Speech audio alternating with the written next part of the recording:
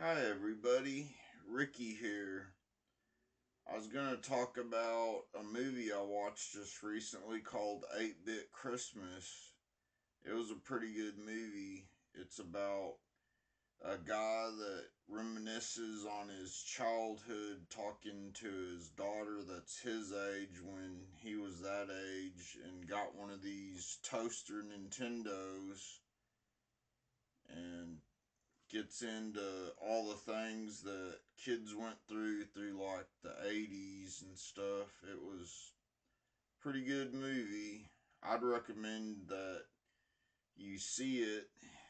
So it got me thinking, well, I'm going to get my old Nintendo toaster out and show it to everybody and take a look at it, which, there's like 15 billion videos out on, Nintendo toasters, but it's like, well, I'll get it out anyway since that was such a good movie.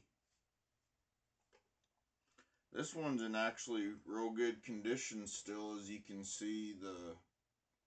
It's not yellowed out or anything. You'll notice a lot of the Nintendo products when they get old, if they get real oxidized from sitting out in the sunlight or in a lot of heat in the shed, they'll tend to be real yellowed out and stuff, and then they got to be restored. This one's in still really good condition given its age. This one's from, I believe, 1985.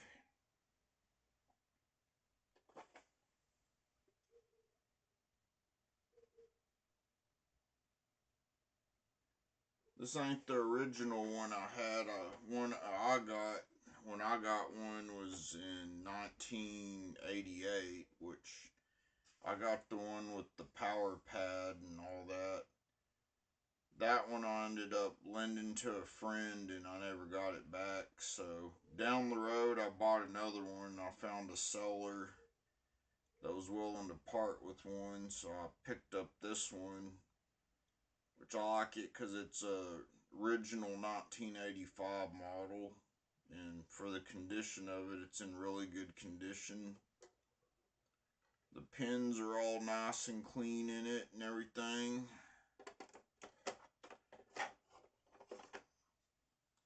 Got Super Mario Brothers 3 in there.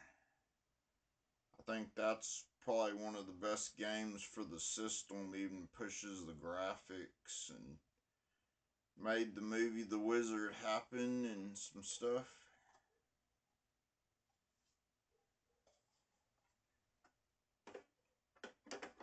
Great little game system though to show people and look back on. When I bought it, I picked up a few games. Al Unser Turbo Racing,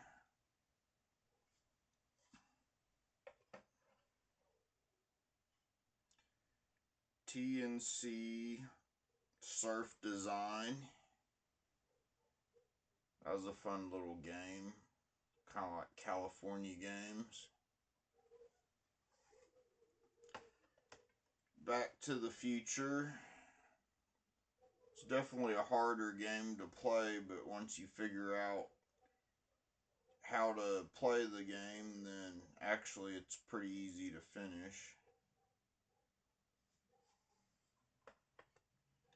This one came with the sheathing like they all used to come with brand new in the box. And this one is Batman. Fun little game.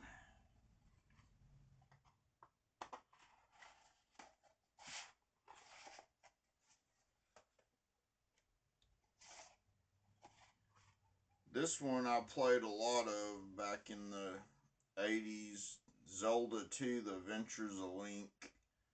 Some people didn't like this game, but I thought it was great because it was a side scroller instead of an overhead world like the original Zelda. But I did really enjoy this one. And the next one have here is Rad Racer. Sure, everybody remembers that one. Then the only other game I have for it is Bases Loaded, which they made quite a few of those. I used to have a lot more games for my original system that I lent to my friend, but I just collected this back just to have something. Used to have some really good ones like Mega Man and Castlevanias and some other great classics. This system had so many great games. There's somewhere around like 800 or so games on it, like even in the US.